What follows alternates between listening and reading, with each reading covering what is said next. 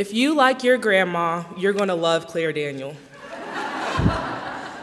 She'll physically remind you of an old woman because she constantly wears her glasses on the edge of her nose and has some vicious battles with both her bunions and her quickly aging knees. She also has all the best and most lovable qualities of your grandma, like giving you some of the best hugs and lending advice that is wise beyond her years. I love this girl and know you will too, so give it up for Elizabeth Claire Daniel.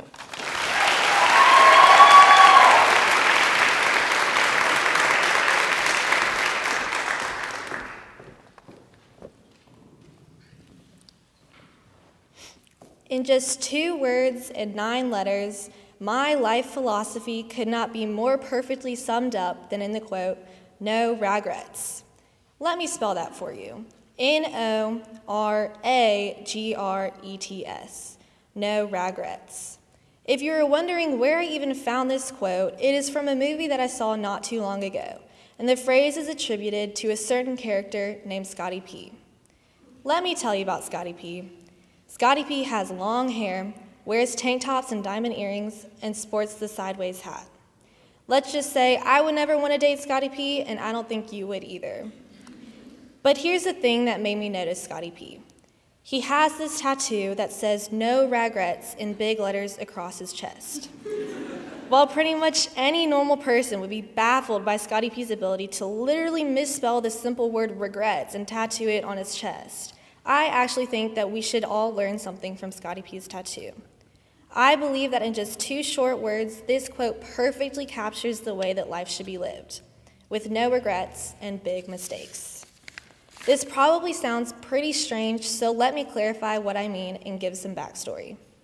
I used to be a very shy girl who couldn't make any decisions for herself, even if it was something extremely low risk, such as choosing between the chicken fingers and the salad at Houston's, because I was afraid that I would immediately regret the decision I just made. I would never dare to take any risks because I never wanted to fall flat on my face. I didn't want to fail, I didn't want to embarrass myself, and I didn't want to make a mistake. It was a lot easier for me to get mad at someone else for falling short than it was to make the decision myself and live with regret. That being said, I eventually grew out of this self-restricting attitude. Long story short, after a few years of new experiences and getting lost in a different country a few too many times, I found myself gradually taking more and more risks, but I also fell short a few times. I was starting to dare more, but I was making mistakes in the process. However, I never regretted the risks I took, regardless of the outcome. For example, I decided one day during junior year to sign up for the St. Jude Half Marathon, despite not even having run a 5K before.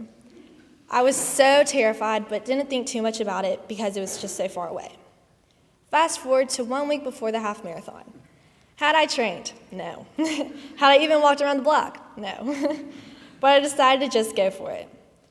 Let's just say it was honestly one of the most painful things I've ever put myself through, aside from my double bunionectomy. Just from not training for these 13.1 miles, I even ended up getting tendinitis in both of my knees, which, by the way, still has not gotten any better. Was it a big mistake not training? Definitely. Will I ever run another half marathon? Probably not. However, did I regret running? Not one bit, because I learned something about myself that I otherwise never would have. I learned something important about being mentally tough.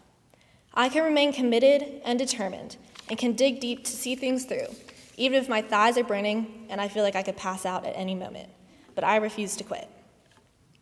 I know that I will have lots of figurative half marathons in my life, and I will always be able to draw from the experience of the St. Jude Half Marathon to push through the challenges.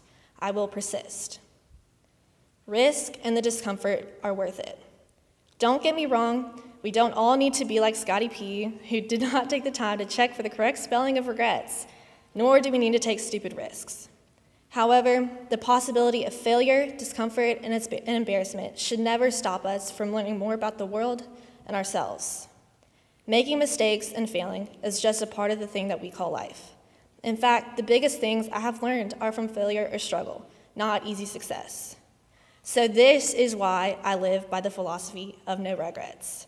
This is why I do not regret the risks I take, even if I do make mistakes or fail. So thankfully, I do not date Scotty P, but I do give credence to that tattoo, and I hope that you will too. Thank you.